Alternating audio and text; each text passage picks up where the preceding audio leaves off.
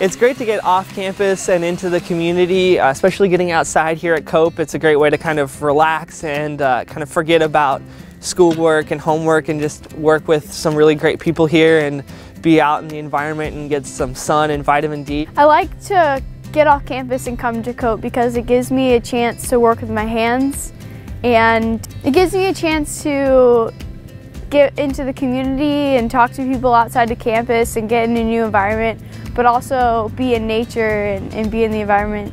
The Cope Center is a place of collaboration, working with the environment, getting immersed in the environment. The Cope Center is an environmental education center that services kids from pre-K and toddlers all the way up to high school students with education, volunteer opportunities, and just chances to get outside and learn about the environment and the natural world. Here at the Cope Center, I'm the artist in residence. I paint and create signs and also work on the gardens during the times of the year that I can, and do miscellaneous things. I get ready for the kids who come in for our programs and design programs for them.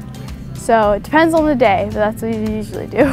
So it's great to kind of get out and meet people from the community and get involved in the community. Even though we live in dorms and go to classes, this is our home for 4 years of college.